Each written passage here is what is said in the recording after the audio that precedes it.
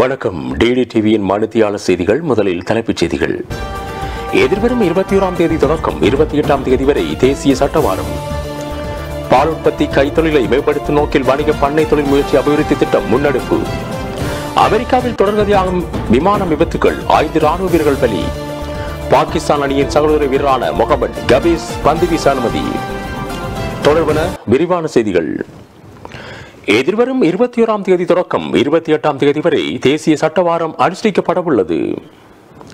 இந்த காலப்பகுதியில் இலவச சட்ட உதவிகளையும் ஆலோசனைகளையும் பெற்றுக் கொடுத்து சட்டம் பற்றிய விழிப்புணர்வை ஏற்படுத்த நடவடிக்கை எடுக்கப்பட உள்ளதாக இலங்கை சட்டத்தரணிகள் சங்கம் தெரிவித்துள்ளது.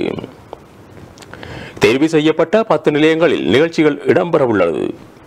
சட்டம் பற்றிய விழிப்புணர்வு மையங்கள் கொழும்பு, குருநாகல், கம்பகா, மாத்தளை, யாழ்ப்பாணம், காலி, மாத்தறை, அனுராதபுரம், மட்டக்களப்பு, வவுனியா ஆகிய இடங்களில் அமைய உள்ளன.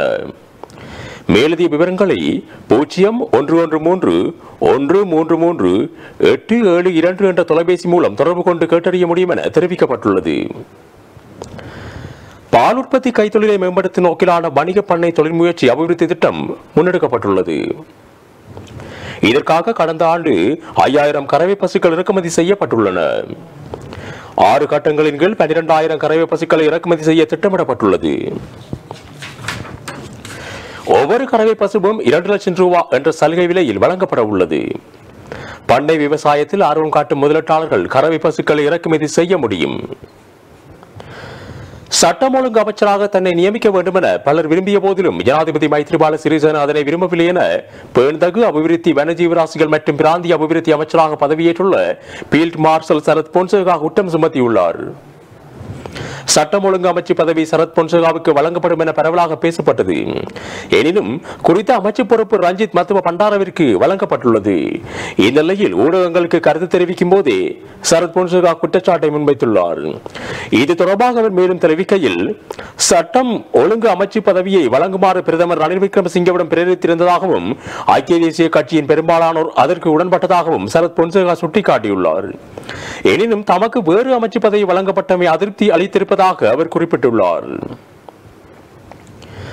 அமெரிக்க ராணுவத்துக்கு சொந்தமான சரக்கு விமானம் ஒன்று விபத்துக்குள்ளானதில் 5 ராணுவ வீரர்கள் உயிரிழந்தனர். அமெரிக்காவின் ஜார்ஜியா நகரில் ராணுவ வீரர்கள் நேற்று விமான பயிற்சியில் ஈடுபட்டுள்ளனர். இதன்போது கெர்குலஸ் என்ற C-130 ரக விமானம் ஒன்றும் 5 ராணுவ வீரர்களுடன் பயிற்சியில் ஈடுபட்டுள்ளது.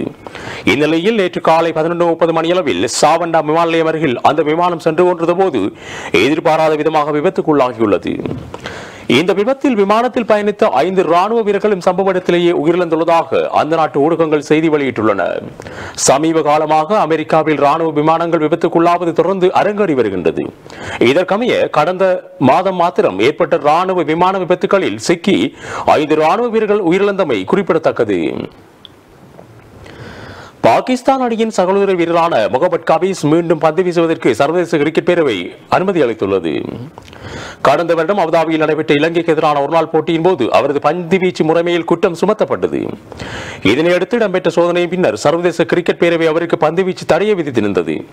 எனினும் தற்போது அவரது பந்து வீச்சு பாணியில் மாற்றங்களை ஏற்படுத்தி மீண்டும் சோதனைக்கு உட்படுத்த பின்னர் அவர் மீதான தடையை சர்வதேச கிரிக்கெட் பேரவை நீக்கியுள்ளது. இதற்கு முன்னர் 2 தடவைகள் அவருக்கு தடை விதிக்கப்பட்டு மீண்டும் தடை நீக்கப்பட்டிருந்தமை குறிப்பிடத்தக்கதாகும். இத்துடன் டிடி டிவியின் இந்த மணித்தியாளர் செய்தி நிறைவடைகிறது. மேலதிக செய்திகளுக்காக தொடர்ந்தும் டிடி டிவியோடு இணைந்திருங்கள். வணக்கம்.